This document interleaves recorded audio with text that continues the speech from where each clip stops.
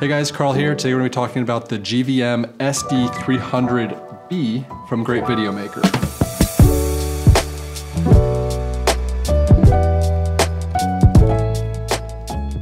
I will start this video off by saying that GVM did reach out to me to make this review. They did supply me with this light. No money has traded hands, and I'm able to give you my honest opinion of this light. I'm going to be breaking down the positives and negatives of it and going through some pretty cool features that it actually has.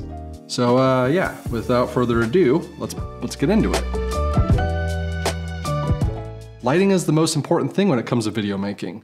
Next to your camera and your lenses, you definitely need to have proper lighting, be it 3-point, single point, bouncing light off of other things to you. All of this is important when it comes to creating the image you want to create. This light is awesome because it's bicolor, has a high output, it's pretty color accurate. I'll show you some clips down the road of what that looks like. But overall, I'm very impressed for the price. At $389, you get a solid light that does a lot for the money. When you put this up against other brands, which I'm not going to mention, it's worth the money. And I'll go through those reasons why right now.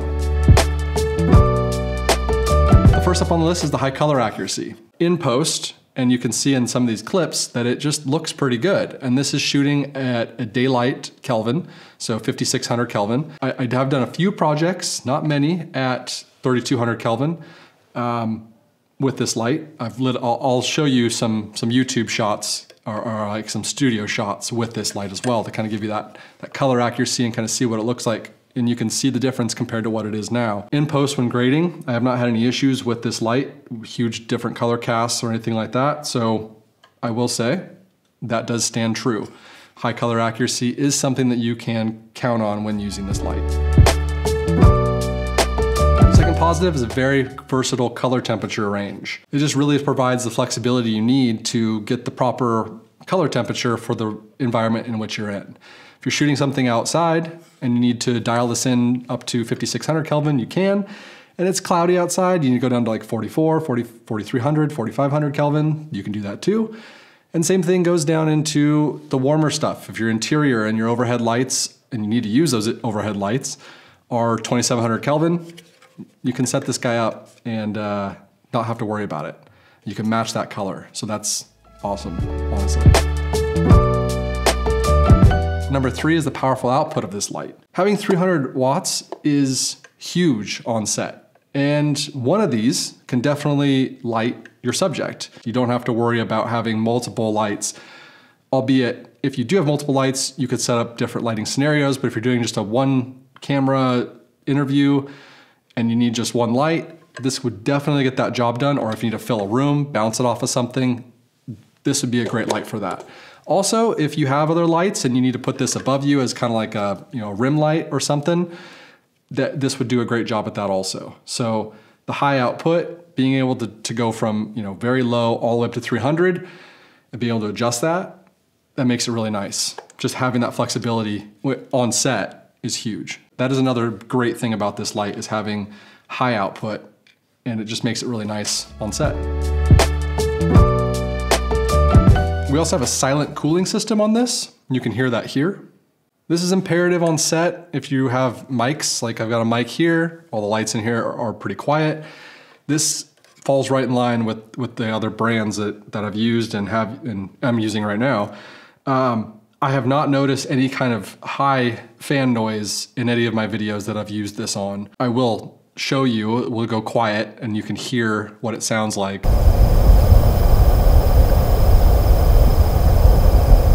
I'll turn the audio up a little bit so you can kind of hear that. It's very quiet, and I have not, again, noticed it at all in any of my videos. So that's another positive. We're good on that one.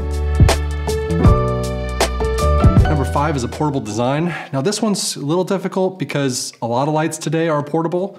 I will give it to this though, that it is portable, as this is the brick right here, and you can just put that on there. And you can plug that in 110 to anything you want. They also have an accessory where you could use a V-mount battery, or whatever battery you have. I'm sure they have a fitting for it, but V-mount specifically, you could plug into this and you could plug this into the back of the unit. So it has those accessories which make it portable. So if you're shooting something outside, this would definitely get the job done if you don't need necessarily to have, or if you don't have access to like 110 at the location, you could definitely run this off of a battery. And that does make it portable. But like I said, a lot of lights today are portable and have portable design. So yeah, take that one with a grain of salt if you want. That's up to you. Number 6 is app control. You can control this guy from an app. You know, that makes it really nice when you're on set and you want to strike it, or if you want to adjust the color temperature, or you need to adjust the actual output of the light. I mean, it's a pretty common thing nowadays to have that in your lighting setup, but it is cool to have. If you're using mixed brands, that will get a little convoluted because you're gonna have to open 2 or 3 different apps. But if you do go with all GVM products, you will not be sorry you did, because you can adjust all of them if you want to with that same app, which is pretty cool. I mean, in today's day and age, it should be just part of every feature on everything, but as you all know, it's not always the case. They do have it included in their package, so that is nice. Number 7 is its dimming capabilities. You can go from 0 all the way to 100, and it looks great along that entire range of output. Again, this is just something that's really nice to have. It is still a feature in a light like this to talk about, and I think that it's an important one for this one because it is smooth. It's not like notchy, so you can adjust it, very fine tuning of it. You know, some of the lights I'm using right now, when you roll the wheel to adjust the power output, or the output of the light, it gets kind of notchy. You can kind of see it go, you know, like notched wise. Whereas this guy, if you're doing something where you want to like make the sunrise or something, it's very smooth in its operation of going from 0 to 100. So that's a pretty cool feature, honestly. Number 8 on the list is the Bowens mount capability. Having a Bowens mount on this light, it makes a ton of sense, and it's really nice to have because you can use all the accessories from GVM because they have light modifiers like soft boxes or spots or things like that. Plus you can use other accessories on the market. I'm not trying to divert away from GVM, but it is something that you may have another brand's light modifier. It's a Bowens mount, so it's a universal thing to have, which is really nice. And I think that's a huge positive for them, is they didn't go anything proprietary where you have to buy something specifically for GVM, as a lot of brands do in today's day and age. They made it industry standard, which is awesome to have. So great price point with a Bowens mount. Say no more, take my money.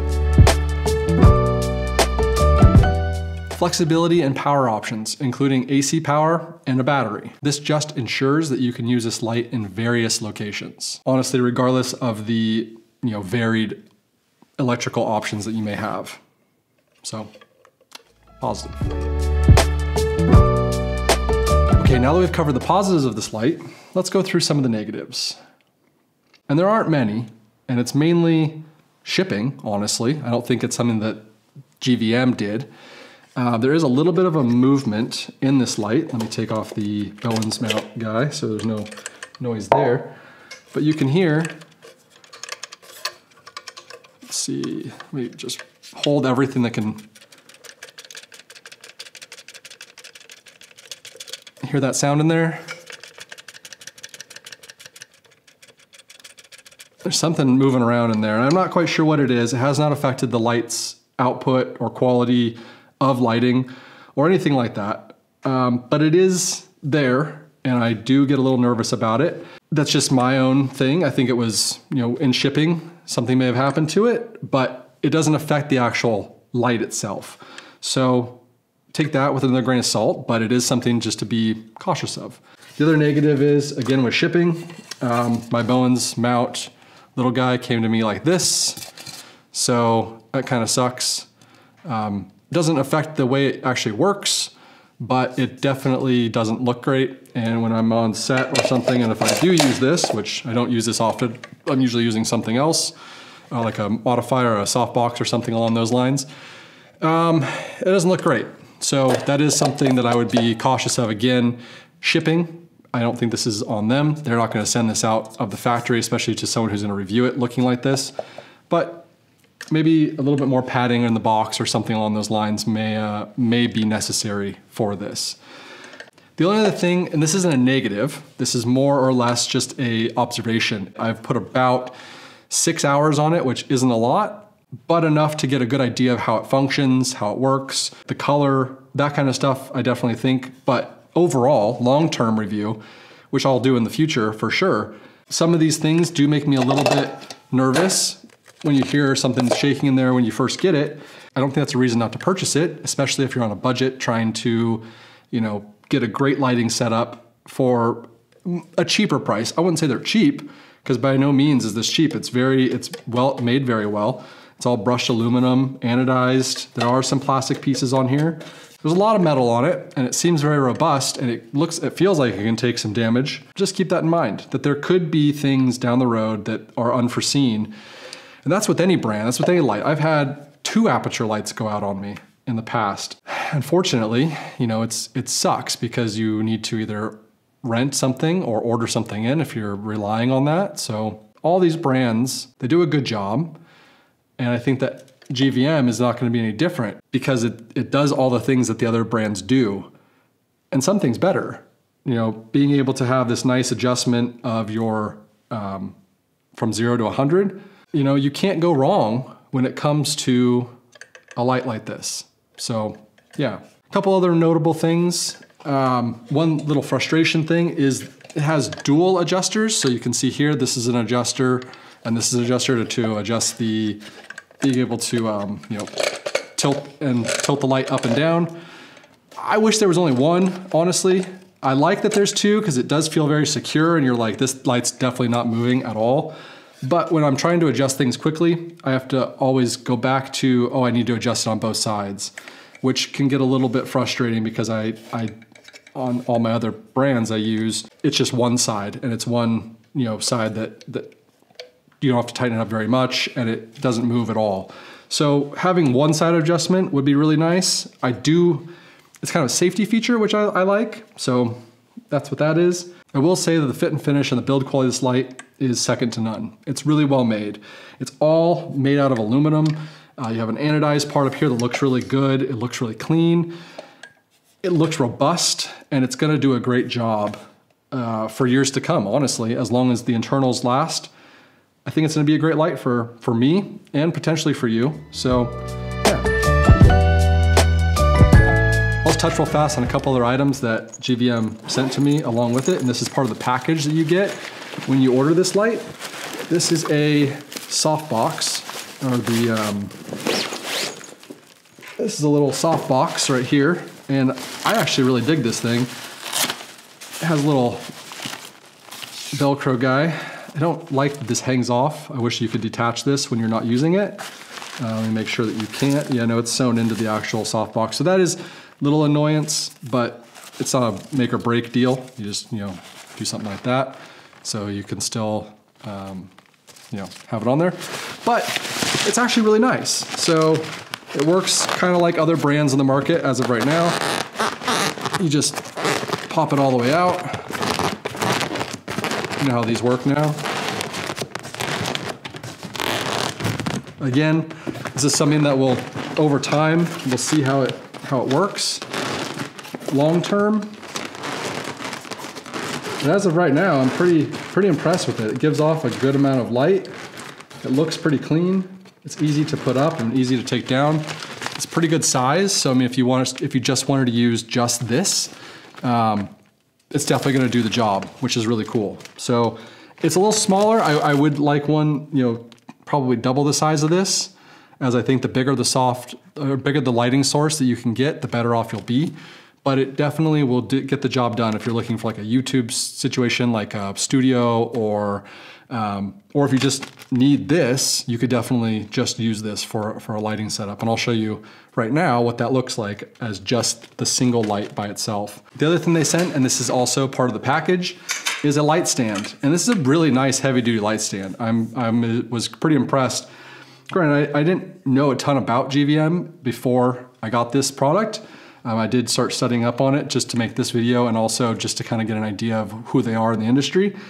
But I was very shocked and surprised at how well of quality this light stand is. It comes with the lighting kit if you get the $389 package, I believe, which is really cool. It's an air cushioned one, so if you drop this down, it's gonna go down really slow instead of just slamming down, which scares the hell out of you if you've ever witnessed that before. So yeah, it's just really nice to have something that works properly and is really quality. Everything tightens up really nice. I mean, it's hard to talk about a light stand for more than a couple minutes. It's a really quality light stand, and I do think that this, included with this package, speaks dividends to the brand in general. This is good quality stuff, and if you've watched any of my other YouTube videos, you know that I really do try to go after quality product if I'm purchasing it or reviewing it, honestly. I try not to review anything that's kind of, you know, janky, for lack of a better term, either. And in using it, in the projects that I've used it with, I've been impressed. And I really do recommend it to people if they're looking for a great quality light at a good, affordable price. So yeah, I don't really have anything else to say. I think I covered all the talking points that I wanted to go over. And hopefully, GVM, hopefully you guys like this video. I really try to be non-biased when it comes to my reviews of products. I try to give people the honest opinion that I get from the product from the get-go. So yeah, with that said, thank you so much for watching. Hopefully you guys got something from this. Maybe hit that thumbs up if you liked it, subscribe if you haven't, and we'll see you guys in the next one. Cheers.